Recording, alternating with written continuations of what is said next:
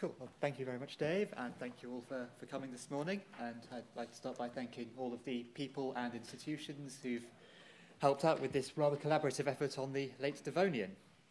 So to follow the theme of starting with a Raupen-Sepkoski graph, here are a list of some/all of the major environmental perturbations and anoxic events, ocean acidifications, and indeed mass extinctions through the Phanerozoic, the last 500 odd million years, with the big five marked in these red arrows. So we start with the End-Ordovician, probably caused by glaciations, and then the late Devonian marks the second of these big five extinctions before the three better known ones from the Permian onwards.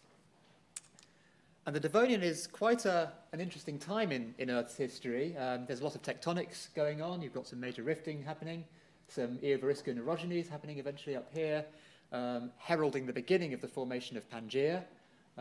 You have the first tetrapod on land. You have the major first forests, courtesy of vascular rooted systems. Fish are at their most diverse. Reefs are at their most diverse for much of this period, getting quite high latitudes. And although the period is quite warm generally, by the end you're starting to go into cooling that heralds the beginning of the late Paleozoic ice house that will dominate the Carboniferous and Permian stages. And superimposed upon all of this, there is a few biological crises as well. So here are a few more bits of evidence for these long-term processes. So sea level is going up throughout the mid to late Devonian. Oxygen isotope data suggests that you've got warming through much of the mid to late Devonian, and then you start going into the cooling at the end. Weathering rates seem to be going up for much of the mid to late Devonian in general, marked by strontium isotopes. And then quite a few carbon cycle perturbations as well, as indicated by the carbon isotope compositions of sedimentary records. And then some of these are not all of them, but some of the bigger biologic crises of the second half of the Devonian are indicated here as well. And this is one thing which is odd about the Devonian mass extinction. It's not just one big bang like the End Cretaceous might have been. There are a lot of biological events coming in throughout. But these are the big ones of the late Devonian, the Kellwasser events. So named for these records in Germany, where I'm not sure how well you can see this, but you have black shales marked on this lithological column here, suddenly outcropping in otherwise quite oxic limestone records. And these black shales also coincide with organic matter increases and carbon isotope positive excursions, which suggest a lot of organic matter burial happening during these two episodes called the upper and the lower Kellwasser events. And most of the extinctions happen with the upper Kellwasser events, so both pelagic and benthic life forms, and in particular the reef systems, having been so diverse and widespread for much of the Devonian, suddenly go splat. And for anyone who's worked on some of the Mesozoic OAEs, if you've been to this rather famous place in Italy, the Furlow Quarry, superficially the Devonian looks quite a bit like this in Europe. You go from lovely pristine limestones to thick black shales. So is this a bit like a glorified Mesozoic OAE? We'll come back to that. But certainly, because of the drawdown of anoxia, the drawdown of organic matter rather, that suggests that a lot of anoxia is probably happening in the marine realm, at least in Europe. So that seems to be involved with the extinction. Other things that we've got evidence for at this time are lots of global cooling, and also some increased weathering rates.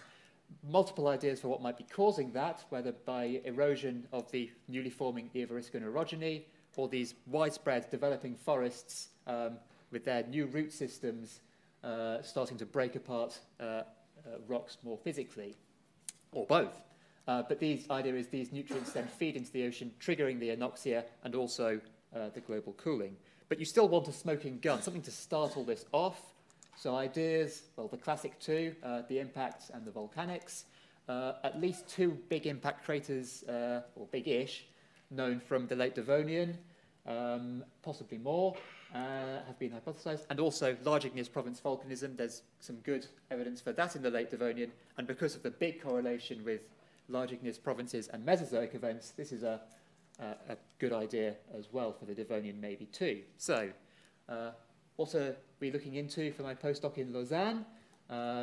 first off, when did this extinction happen? Let's get that pinned down quite nicely, but also then to do some geochemistry on these records and also use the dates to see what can we correlate this extinction, the Kellwasser extinction, the big one of the Devonian, with, and what might that tell us about the causes. And we've been looking at records from Poland, Germany, France, and Australia. So first up, when did this event happen? And the current timescale, geological timescale, defines the Franian-Furmenian boundary as 372.2 plus or minus 1 and a bit million years ago, which sounds fairly precise for 400 million years ago. But when you're comparing it to large impacts or large-scale volcanism, which impact the Earth on tens of thousands of years, you really want to be getting a bit more precise if you can, and people have been doing that for the later mass extinctions in recent years. Sam Bowring, Seth Burgess, and Blair Schoner, amongst others. So we've went back to Steinbruch-Schmidt, where there is a lovely bentonite between the two Kellwasser horizons, so very close to the Franian-Furmenian boundary and the extinction. Ideal for this sort of thing, for telling us how old the extinction is. We are not the first to have had this idea, funnily enough. 15 years ago or so, Bernhard Kaufmann also dated this bentonite and got an age of 377.2, plus or minus a couple of million years. Still fairly imprecise and also inconsistent with the ages which have come out via other methods more recently. So we went back there last year and resampled it, and if we can use the more up-to-date Earth time methods in Geneva to get a more precise and or accurate date. Sadly, I don't have any pretty pictures of zircons to show you. The zircons were beautiful, though. They gave really good, nice ages. And even when we removed the older ages, which is something that you generally have to do when dealing with zircon ages, because they crystallize in the magma chamber, so the actual age of the eruption will give you, is given by the age of the youngest zircons you analyze, typically. So even when we do that, even the oldest zircons are still pretty close, and the youngest zircons give us an age of 372.36 million years, plus or minus 50,000, so much, much more precise than anything we've had before, giving a Franian-Furmenian boundary age of around 372 million years ago, within a couple of 100,000 years of that, certainly. Much more precise than anything we've had before. But, interestingly, rather younger than the Cillian impact crater, which is classically the one best thought to be involved with this extinction, and also younger than any large igneous province basalts that we've got from the late Devonian. Now, it is worth pointing out that these are all argon-argon ages. This is a uranium-lead age, and there might be some calibration issues there. But certainly, this isn't directly supportive of volcanism or really impacts, but there might be sampling bias, there might be calibration errors, and really what we need at this point is more precise dates and more dates full stop of more villi-trite basalts. Have we just not found the ones that precisely coincided with the extinction yet? Alongside some sedimentary proxies for volcanism, if we look at the extinction horizons themselves, do we see traces of volcanism there? Or anything else for that matter? So we've gone and had a look at some osmium isotopes of these sediments. These can tell you about both weathering and volcanism, because the continental crust has a very radiogenic osmium isotope signature. The primitive mantle has much more unradiogenic, very low osmium 187 to 188 ratios compared to very high here. So if you take a sediment and you see very high 187 to 188 ratios, that tells you lots of weathering, very low ratios, lots of volcanism, in theory. So we went to the Koala Quarry in Poland, where you have most of the Furmenian and the Franian recorded. And for the lower Kellwasser, first of all, we see a very high ratios, suggesting lots of weathering, and then it plunges down to much lower ratios, suggesting lots of volcanism. For the upper Kellwasser, on the other hand, very little change. Well, this is a bit bizarre. We've got what looks like evidence for both weathering and volcanism during the lower Kellwasser, but nothing really going on during the upper Kellwasser. Is that because there was nothing happening? Or is it because there was, but they cancel out? Or is it because this record isn't actually representative of what's going on the world at this point? That last option we don't think is the case, because our background values from the Furmenian and the Franian are all roughly in line with the late Devonian osmium isotope average from North America. So it does look like it's a valid record, but this may suggest that something very fundamentally different is happening during the upper Kellwasser event and the lower Kellwasser. But to take it a bit further, we then started looking at some other proxies, and I don't have time to show you all of them. But the significant one, other one that we've done for this talk, is to look at mercury. Now, mercury is a potential proxy for volcanism. In the modern, volcanoes emit mercury. It can get globally distributed and eventually drawn down, usually in organic matter. So when we look at it in sediments, we look at both the concentrations absolute and also this Hg over total organic carbon ratio to account for the fact that it's organic matter drawdown.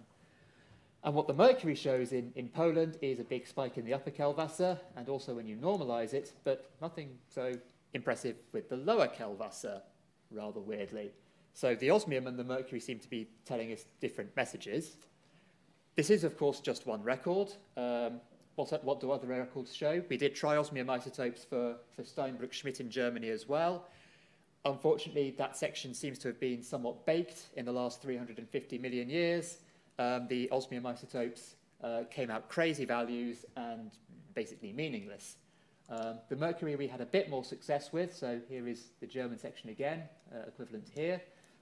We did see some nice peaks in mercury and in mercury over TOC.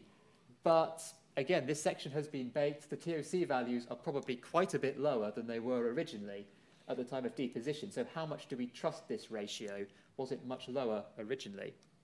In Cumiac in France, we do see some spikes in mercury at the upper and lower Kellwassers, and that looks fine, although the values are astonishingly high for mercury and carbonates. You don't normally have those high values, a bit weird.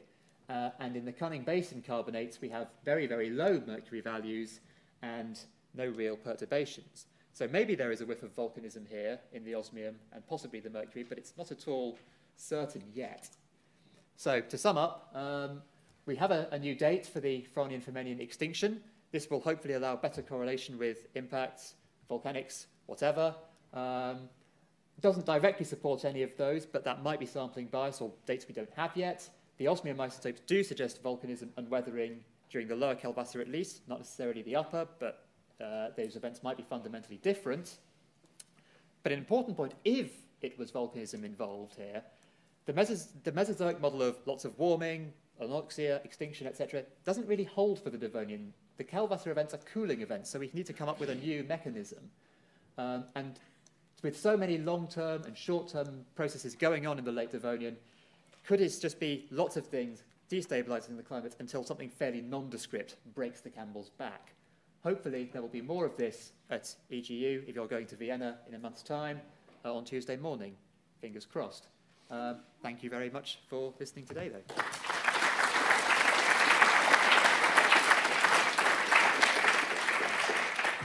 Thanks very much, Lawrence. We have time for one question. Okay. Can intrusives at all affect the mercury record, or does it all have to be extrusive? I think it probably depends on what you're intruding. If you are intruding something nice and thick like some black shales because they tend to, or coals because they might have lots of mercury in them, then that might indeed, after the Henrik Svensson model of thermogenics, you might then produce some mercury output. But I suspect it very much depends on what you're intruding, and I don't believe that the Villoy traps, insofar as we know, do intrude organics. I believe they might intrude carbonates or something, but that's, I think, it's all done by boreholes, so it's not entirely clear. But maybe. I will take one more if there is one short question. Just behind you, Alex. So, yeah, the bentonite layer, was thinking back to the Ordovician and the kind of idea of large kind of ash eruptions causing global cooling. Is that maybe a possibility for the upper Kellwasser, maybe? So the bentonite layer I showed is probably just a local eruption, nothing to do with anything large scale. in terms of sort of the grand scheme picture of causing global cooling, yes, ash could do that, and even more potently on a short time scale, at least, sulfur dioxide emissions. If you have lots of continuous eruptions, and they would have to be continuous because sulfur dioxide doesn't have a very long residence time in the atmosphere, then you could achieve some global cooling that way. That's fine, that gets you the global cooling, but how does it account for the weathering and the anoxia? You've got to pull some clever trickery, because in theory, cooling should counter global scale weathering, and it shouldn't necessarily stimulate anoxia. So it's not as easy as this standard Mesozoic model of you get warming, that stagnates the oceans and stimulates weathering, which stagnates them further. It's a tricky one to unravel.